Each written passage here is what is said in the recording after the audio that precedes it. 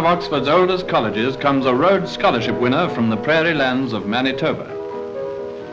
It's the beginning of term, and naturally it all seems rather strange to him at first. New surroundings, new friends, a whole new world to explore.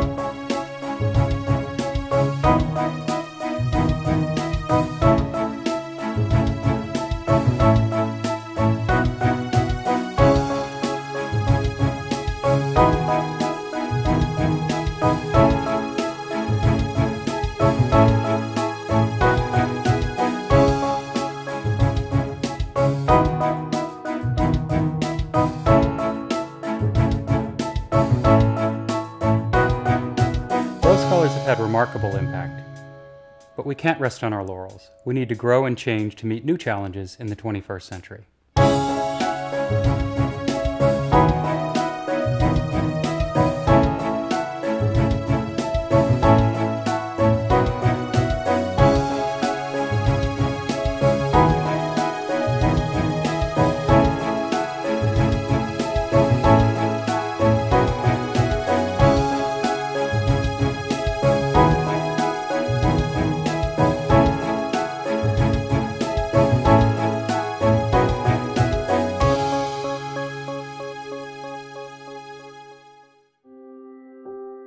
I'm just one person who, through these gifts, has been given an opportunity to come here and learn these things that I can go home and could hopefully change the lives of thousands of people.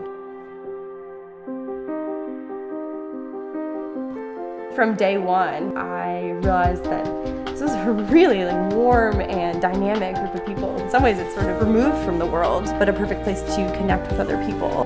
The major problems that are facing the world today are all international and interstate in nature. These are problems that require global solutions with people from different countries working together. And I think the Rhodes Trust is a fantastic place to start. And so it's the community actually. When I came here, I found my friends from the social sciences, engineering, technology. You get to know about all the different subjects, which is actually very important for a leader. It's not a scholarship just for academics or for people who are sporty.